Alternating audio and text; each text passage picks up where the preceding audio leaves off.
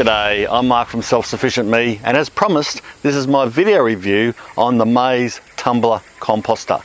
There's been a lot of you asking if I could do an in-depth review.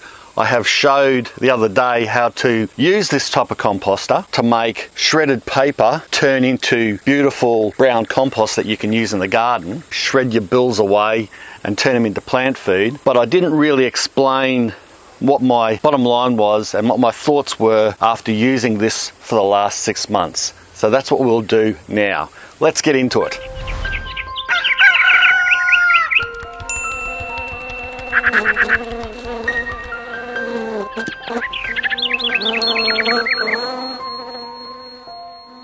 Firstly, why did we get a tumbler? Like any tumbler, not necessarily this one. And the reason is, at the moment, we're refurbishing our 3-bay system. 3-bay system is good and I'm going to continue using it because it is so good, but we've just found some problems with the way it's been covered.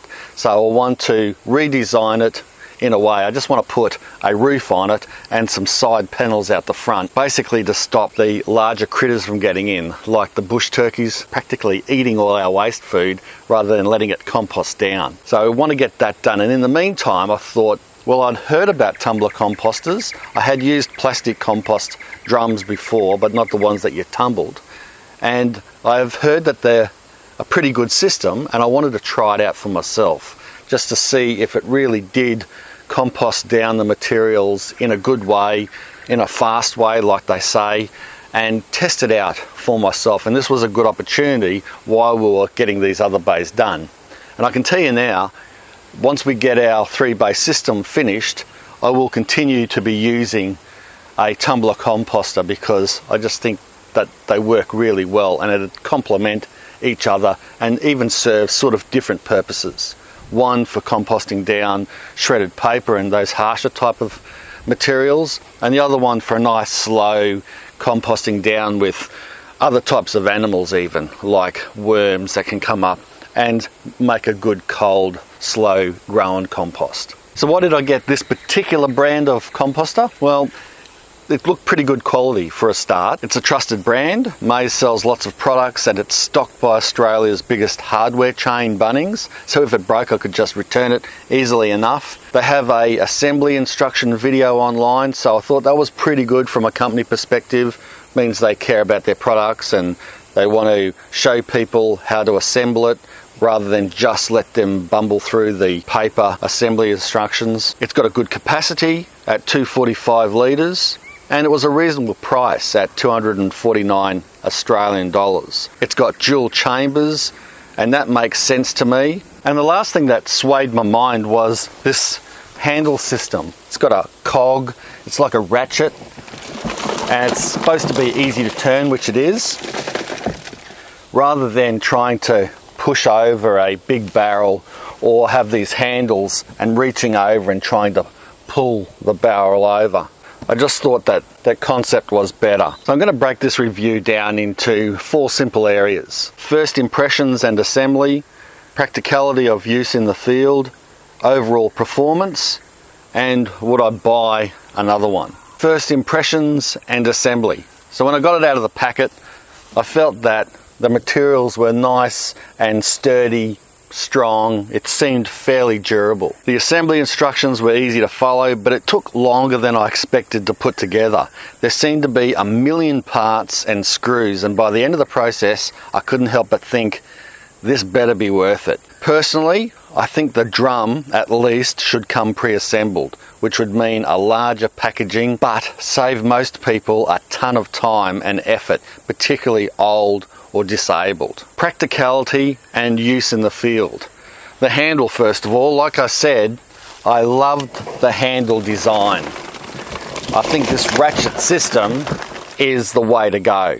It's a good concept and saves reaching out trying to lift or spin a large barrel, which can get quite heavy if it's full. What worries me is the durability of the handle assembly itself. It feels okay, but I'm not 100% confident that it's going to last years without breaking. See that wobble there?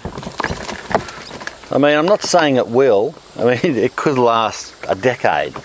It just just feels a little bit iffy, if you know what I mean. That's probably just the way it's designed. To be fair, I have given it a good working over in the past 6 months, and it hasn't degraded, got any worse or broke, so I'm hoping it won't. I've been careful not to overload the tumbler by filling up a chamber and then allowing the contents to break down rather than constantly adding to build up a full barrel over time, which could become very heavy and place undue pressure on the handle. I don't think it was designed to be used like that. I have noticed a bit of surface rust on some of the nuts and screws. Not a big drama for the short or medium term. Bit unusual for a composter not to have galvanized or stainless steel screws in them, you'd think, because you know you're composting down materials, you're breaking down acidic materials, it's out in the weather. You'd think that it'd have better screws than that, to be quite honest.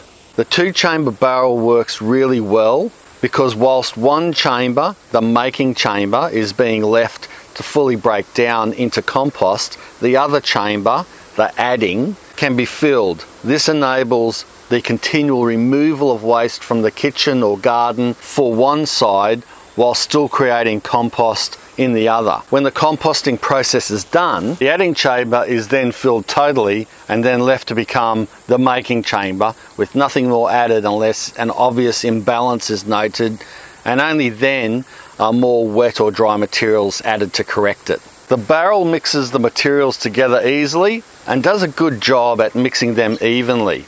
I also think the size of this composter is appropriate and would be fine for most small to larger yards and families. There are several air vents that can be opened or closed to regulate temperature, and you do get leakage, like fermented juice dripping out, so I recommend using a catching device like a tray under the tumbler, or place it in an area where spillage isn't going to matter so much, like I have done here just on a bit of bare ground. I would have liked the frame to be a little higher in order to get a wheelbarrow underneath it, but you can buy purpose-built wheeled containers for this composter. Also, removing the compost from the chamber wasn't quite as easy as turning it upside down and rolling it out. Rather, I had to get my hands in there and scoop out some of the finished product because not all of it would roll out properly. It would be nice if the design allowed the contents to fall out easier. Overall performance, as you would have seen in my turn shredded paper into compost video, this composter does a pretty good job. I expected it to make compost faster than it does, but then I am making it break down some harsh materials, and I reckon general garden waste like kitchen scraps and grass clippings would break down much faster. However, proof is in the pudding, and at this point it's doing the job it was designed to do. Would I buy another tumbler composter? Yeah, for sure, but probably not this one. What I'll do is wait until this Maze composter eventually carks it, which I hope is a long time, and when it does I'll replace it with a more premium model. Now that I've had a chance to use a tumbler composter, I can see how a more refined unit with a larger chamber, smoother operation, better insulation to break down the materials at a higher temp, simpler to empty and made from more durable material would make this type of composting easier overall. The only problem is these types of units are very expensive, some into the thousands. So weighing up the expensive option with all the bells and whistles against one of these perhaps less polished composters that may not last as long but still does the job is a decision people in the market for a composter will have to make for themselves based on their budget. My honest opinion, if I had my time over, in hindsight and what I know now about my experience with tumbler composters and the material you can make in them, I probably should have invested in the more expensive and premium model. But I wasn't to know, and I wasn't going to spend exactly, if not more, 3 times the amount I paid for this one in a tumbler composter and have it just sit here like a rusting relic that I never used. So I'm glad I got this one in a way, because yes, if I was buying one now I would get a better model, but I wasn't to know back then anyway, so it's kind of chicken egg theory. That's it. I hope my review on the Maze tumbler composter has helped you out. There's links in the description 2 composters that you can buy online. I encourage you to check them out. If you've got any questions, whack them down below. And if you've got any experience or you want to share your knowledge, I'd be interested in reading it also in the comments section below. Thanks a lot for watching. Bye for now.